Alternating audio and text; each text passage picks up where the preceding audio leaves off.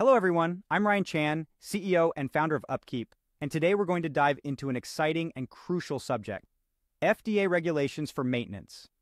In this video, we'll explore the critical role of the Food and Drug Administration in protecting public health and safety, the importance of maintenance in FDA-regulated facilities, and the current Good Manufacturing Practices, or CGMP guidelines. We'll also walk through what to expect during FDA inspections and how to prepare accordingly. Stick around to gain valuable insights and tips to help your maintenance and operations teams thrive. Let's dive into the fascinating world of FDA regulations for maintenance.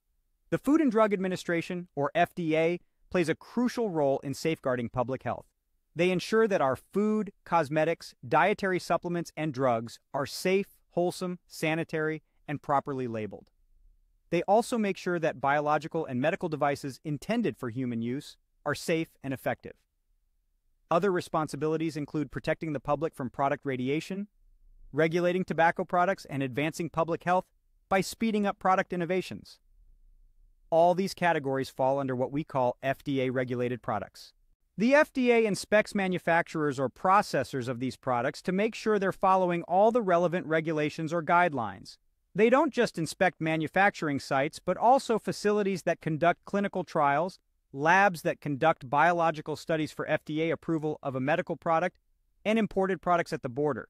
These inspections can be for pre-qualification, routine inspection, or for cause to investigate a specific problem reported to the FDA. Now let's talk about the role of maintenance in FDA-regulated facilities. The FDA ensures the quality of FDA-regulated products by closely monitoring manufacturing or processing site compliance with its current Good Manufacturing Practices, or CGMP, regulations. There are specific CGMP regulations for each product category, which can be found under Code of Federal Regulations Title 21. Here are a few examples. CFR 21 Part 110, CGMP in manufacturing, packing, or holding human food. CFR 21. Part 111, CGMP in manufacturing, packaging, labeling, or holding operations for dietary supplements. CFR 21, Part 211, CGMP for finished pharmaceuticals. Each of these parts is further broken down into subparts, which list specific requirements.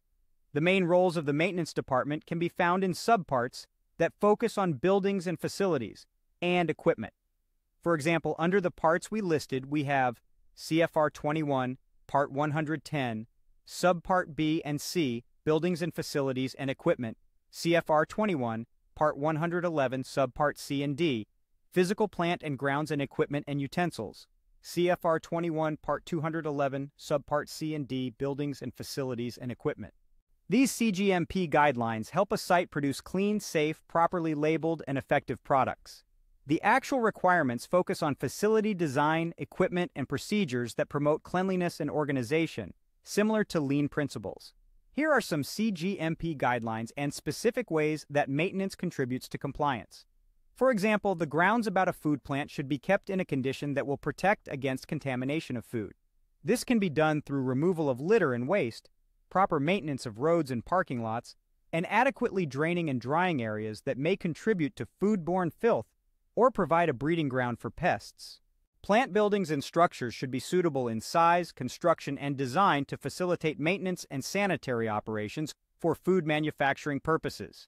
This includes providing sufficient space for placement of equipment and storage of materials, creating proper partitions within the plant, and maintaining correct airflow and enclosed systems where applicable. All plant equipment and utensils should be designed and of such material as to be adequately cleanable and properly maintained. Maintenance teams need to coordinate with MRO buyers to purchase the correct equipment, establish clear cleaning procedures, and keep any food contact surfaces in proper repair to minimize accumulation of particles, dirt, or organic materials to minimize growth of microorganisms. You also need to keep proper records of written procedures for cleaning the physical plant and for pest control. This involves creating a formal facility maintenance program with clear responsibilities, frequency of cleaning and procedures, and partnering up with a pest control service that satisfies the CGMP requirements. Automatic, mechanical, and electronic equipment are allowed for use. If such equipment is used, it should be routinely calibrated, inspected, or checked. Establish a written program designed to assure proper and consistent performance.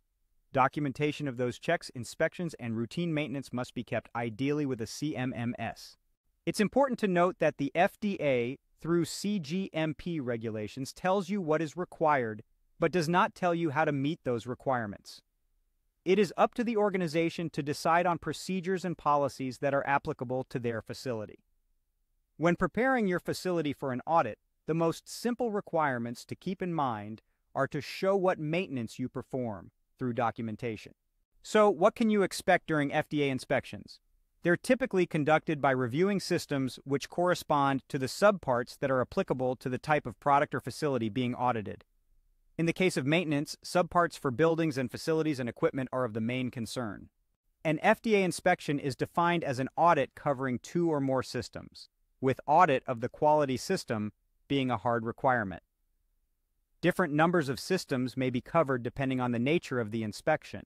During an inspection, FDA auditors document findings with the intent of verifying that a manufacturing site is operating in a sufficient state of control by reference to CGMP regulations.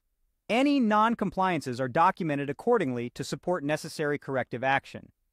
An example of an observation that maintenance should address is contaminated equipment or poorly maintained facilities. Documentation with photos is also a common practice. At the end of each inspection, a formal closeout is conducted to review findings and recommendations. Auditors may or may not provide their initial recommendations during a closeout meeting. However, organizations can expect a copy of the formal inspection report to be delivered within a few weeks after the inspection. Any negative findings may result in different actions ranging from a simple corrective action report to a warning letter or prosecution. And that brings us to the end of our video. We hope you found this exploration of FDA regulations for maintenance insightful.